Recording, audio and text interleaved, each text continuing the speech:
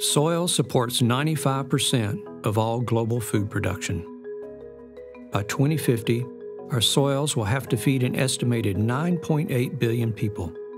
That's 2 billion more than our current world population.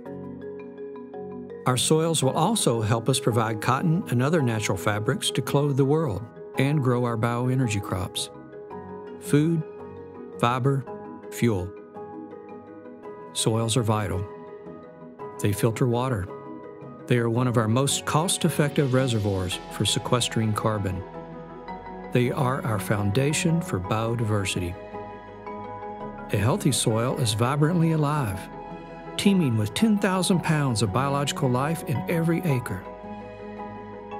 Yet, in the last 150 years, we've lost half of the basic building block that makes soil productive.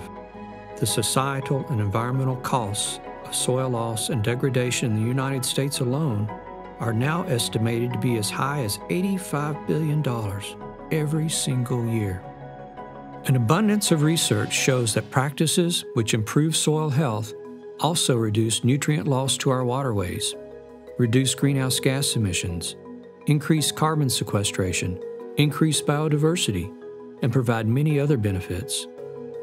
But it's going to be our land managers, primarily our farmers and ranchers, that will achieve those benefits for the rest of us.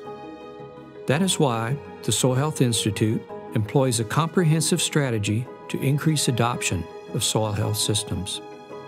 The first step is to understand what producers need when deciding whether to adopt new management practices. Producers tell us one of the first pieces of information they need is the business case. Will the recommended system be profitable? Will it increase or reduce my economic risk? Can the environmental benefits be credited back to my farm? Producers also say they need to know how to measure the health of their soil so they can determine its current status and monitor their progress at improving soil health. Producers need locally relevant information to help them develop and implement a soil health management plan that works for them and their farm. At the heart of that training is a requirement that it is based on sound science. Research and development are fundamental for reducing business risk and making new management decisions with confidence.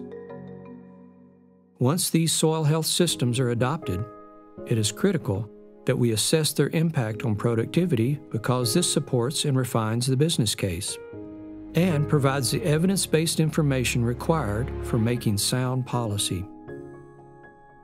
Assessing impact also provides the data needed for educating consumers on the environmental benefits and perhaps even human health benefits of growing our food, fiber, and fuel using soil health systems.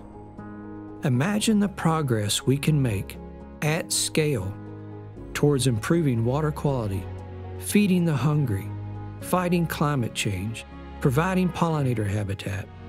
When consumers have learned about these benefits and demand that their food be grown using practices that enhance soil health.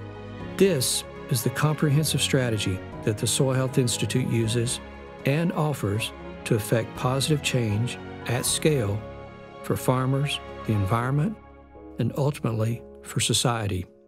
The task at hand is more than any one organization can achieve alone.